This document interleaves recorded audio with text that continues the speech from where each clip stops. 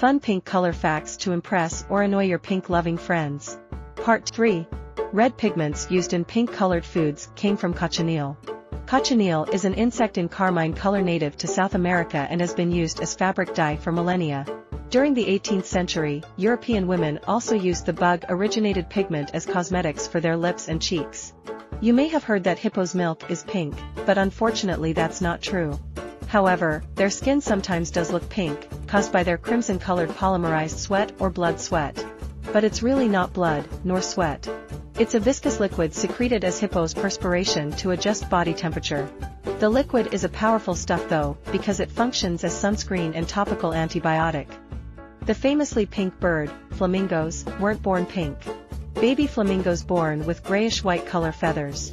They'll develop pinkish hue after delving into diets of brine shrimps and algae that lives in a lake that could burn human flesh off the bones.